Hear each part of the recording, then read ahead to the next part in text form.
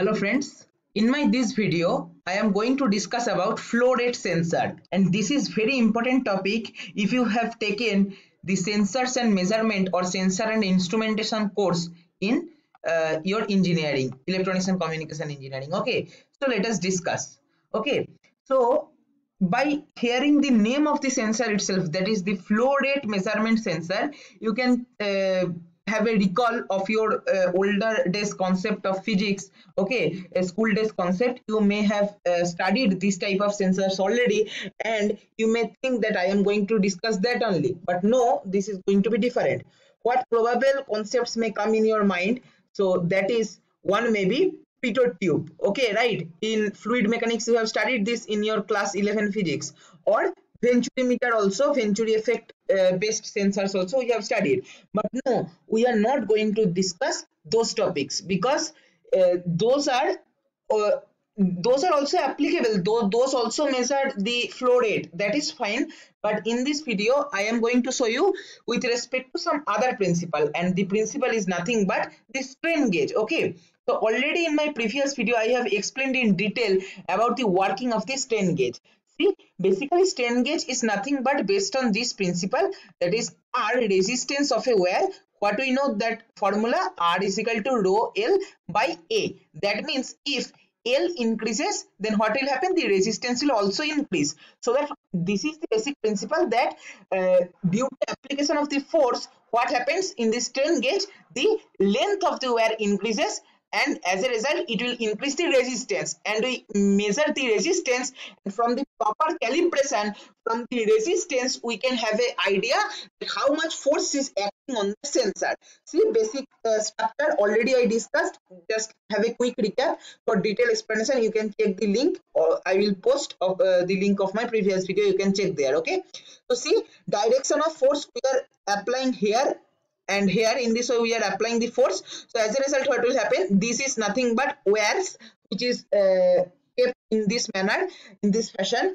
Now what will happen, as we are applying force in this direction, so the length will increase, and as the length will increase, the resistance across these two terminal, if you consider this terminal as A and this as B, so resistance across AB will increase, and from the increment of the resistance, from the change in the resistance value, we can have an idea that how much force is acting on this sensor. Okay, this is the basic funda of strain gauge, and this concept we are going to use to determine the flow rate. Okay, now see, very interesting sensor who have made this, he or she is obviously a genius. See, the working is quite simple, you can understand easily. See, basically this is one flexible beam. Understand how I am showing you that only.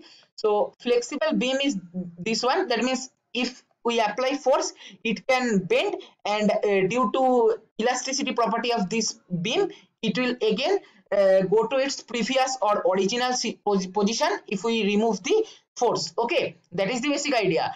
Now in the walls of the flexible beam we are attaching strain gauge. Okay, see here, I will show you by another color if it is not visible properly. See here, we are keeping strain gauge. Okay, see this blue color highlighted portion. Okay, and on the top of the flexible beam we are providing one drag element. Suppose one ball is there. Okay, and this is wall. Suppose this is total, this is one pipe.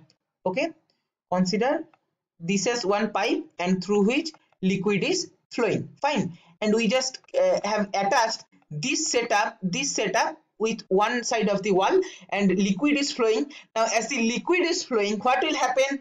The liquid, the flow of the liquid will produce a force on the beam, and as we are providing here one drag element, or you can assume like one ball, so the ball will try to move in the direction of the flow of the liquid, right? So as a result the beam will bend, because the beam is flexible, it is not rigid, right? So as the beam will bend, so what will happen, there will be force acting on the strain gauge. Okay, and due to application of the force in the strain gauge, what will happen, the resistance of the strain gauge will change, and from the change in resistance have an idea that how much force is acting on the beam due to application of the flow of the liquid. So that basically what we can conclude, that from the proper calibration, from the change by the proper calibration, from the change of the resistance in the strain gauge, we can have an idea that what is the flow rate of the liquid. Okay, if flow rate is more, the ball or the drag element will go in the direction, in this direction more, so as a result beam will bend more, so as a result force acting on the strain gauge will be more, so as a result resistance will change more.